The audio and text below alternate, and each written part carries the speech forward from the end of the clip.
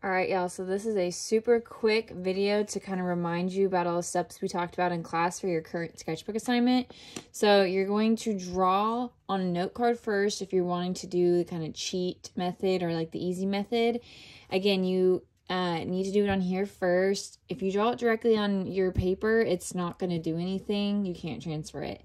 If you're currently at home and you did not pick up a note card and you don't have one at home, feel free to just take a scrap piece of paper and cut it out to whatever size you need and draw it on there. It doesn't necessarily have to be a note card.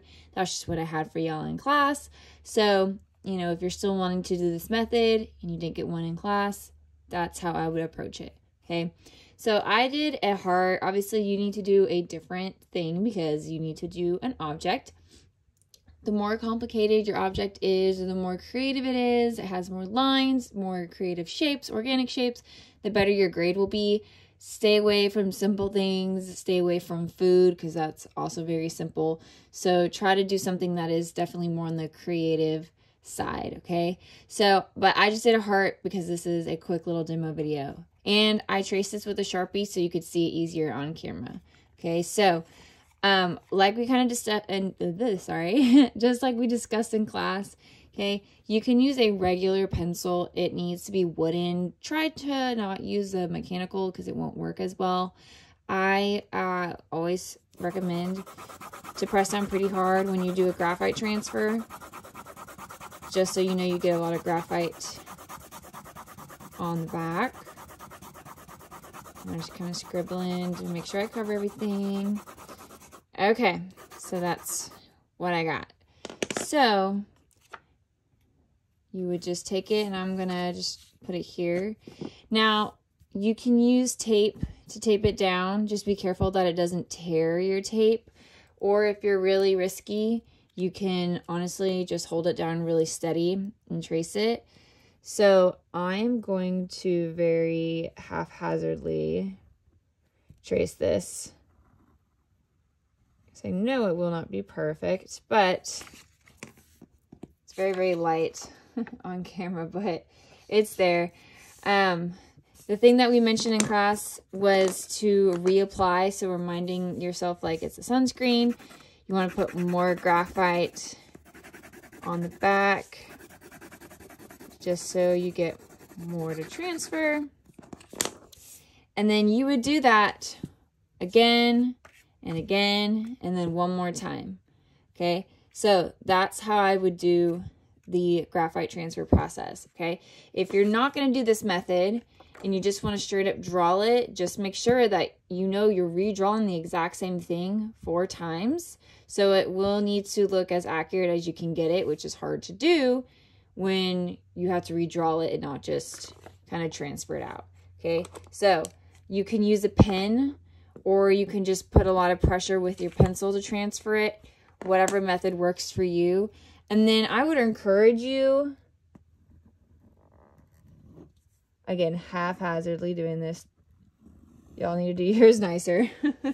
But after you've transferred it, I would highly recommend you trace over it with a pen. It can be a basic black ballpoint pen like what I have, or if you're fancy like me and you have a bunch of different types of pens and thicknesses, this is my pen bag, you can do that and get some line variation. If not, don't worry about all that. Line variation is not a grade for your sketchbook assignments, but it's always highly encouraged if possible. So again, that's how I do the transfer method, okay? Now, when it comes to the color, all right, I'm just gonna quickly, haphazardly draw hearts, okay? So this is gonna be your original, okay?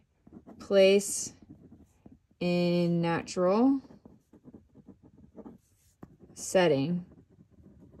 Consider the texture to add it somewhere. Remember, we talked about when in doubt, draw your object on a table and add some wood texture. That's always a good idea. Or you can even draw like a window and put like a scenic route thing on there, get some texture that way. Okay, so that's original. You can color it however you want.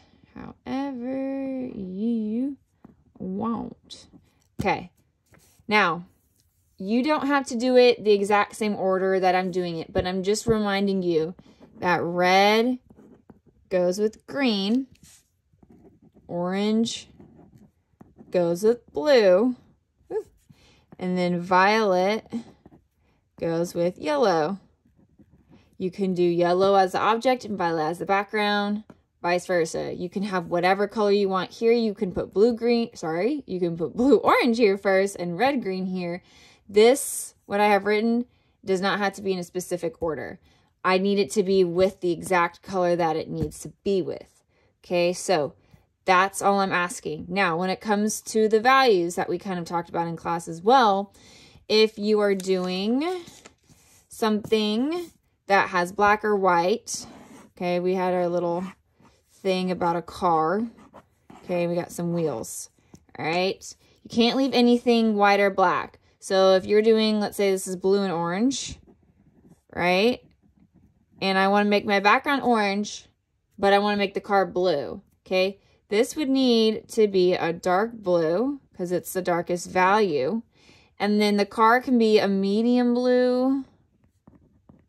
And then this window situation can be light blue, okay? And any other little details that you want to add, you can kind of play with that, okay? But it's the dark and light color that we're looking for. We're not looking for anything else, okay? If I'm asking you to use blue and orange, orange is the background, you figure out how to use different types of blues, okay?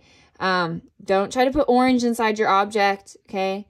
I know it would still be considered complementary colors, but I'm just wanting you to do the blue for the object and the orange for the background, vice versa for the whole thing, okay? So hopefully I explained it again clearly, and this is obviously going to be on Canvas just in case if you need any kind of refreshers. Alrighty? Okay.